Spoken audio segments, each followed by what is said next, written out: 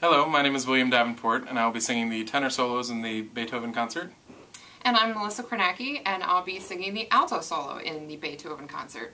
And we're here to briefly talk about why you should come see us sing this great concert. Beethoven 9 and the Emperor Concerto are both two pieces that are just so well known and so beautiful. It's impossible not to get wrapped up in them as you sit and watch. And they're totally accessible. Anybody off the street, whether they like classical music or they don't, can really just come in and have a moving concert experience. Yeah, I think the first time I heard this piece was when I was 9, and I saw Die Hard with Bruce Willis, and I thought that was really cool. So as I grew up and started studying music, then I realized, oh, okay, it's Beethoven 9, and then I really wanted to sing it.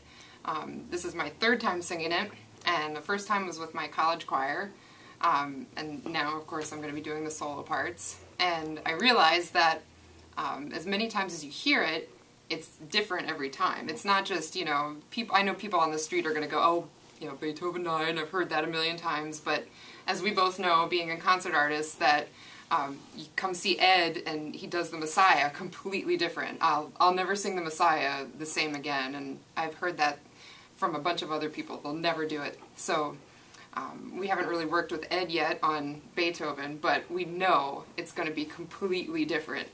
Yeah, Ed always brings his own unique vision to the pieces that we work on, so it's always a pleasure to work with him. And this is actually my first time singing Beethoven 9, so I really can't wait to get started with him.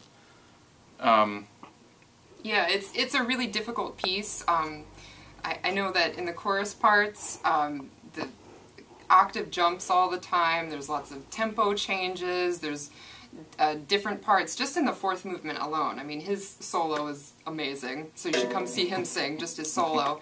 And then Robert Cantrell's solo is amazing, and I'm sure Janice, when she's here, her part is really difficult. It's all the way up on B all the time. And And really the exciting part is when all these individual parts kind of come together and have this huge climax with the orchestra and chorus, and it's really just impossible not to be moved at that point in the piece.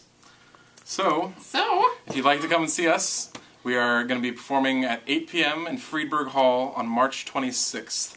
Friedberg Hall is at the Peabody Conservatory in downtown Baltimore.